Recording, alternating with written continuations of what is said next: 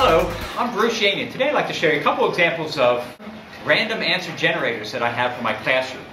When we're taking a look at the idea of entropy and energy flowing through a system, I like to bring these out and let the students try them for themselves.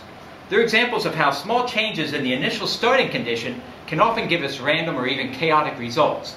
It's a little bit more fun than flipping a coin or throwing some dice, and in this case, some of the challenge may be that the students may be able to alter a little bit just where the end results are.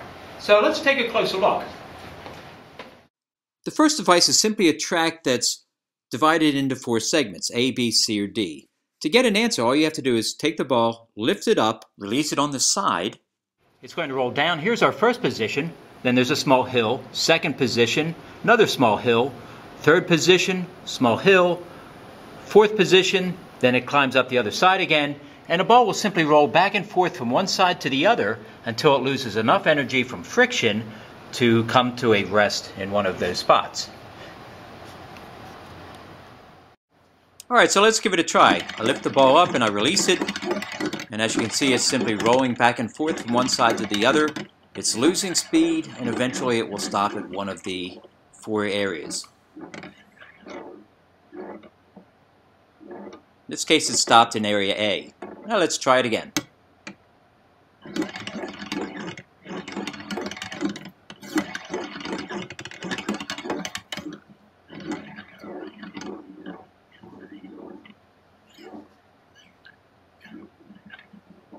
And this time it stopped in area B. This track is pretty much the same idea as the first one we saw. The words are a little bit different. In this case, it's for making decisions. For example, it says, I'd say yes, it's possible, chances are very slim, and then no ways. And once again, we'd simply put a ball and release it, let it roll back and forth a few times so it loses energy to friction, and then eventually it's going to come to rest in one of those spots. It's kind of like the magic 8 ball, only in this case, they have a little bit more control over where the ball ends up.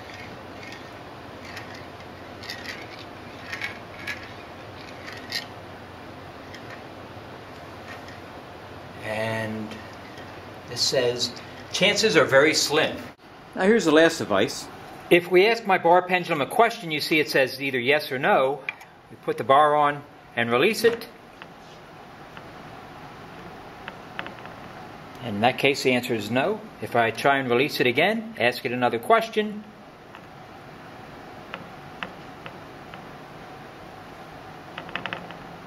Yes. Ask it another question and release it.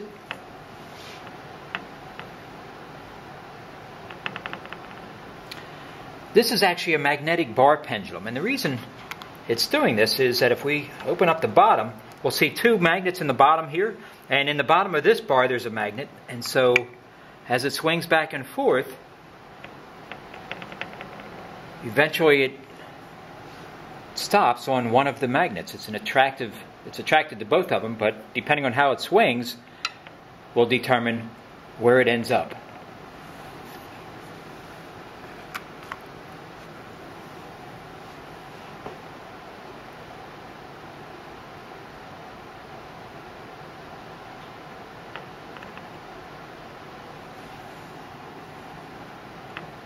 So my students like to ask it all sorts of questions. So let's ask it one ourselves. Do you always give the right answer?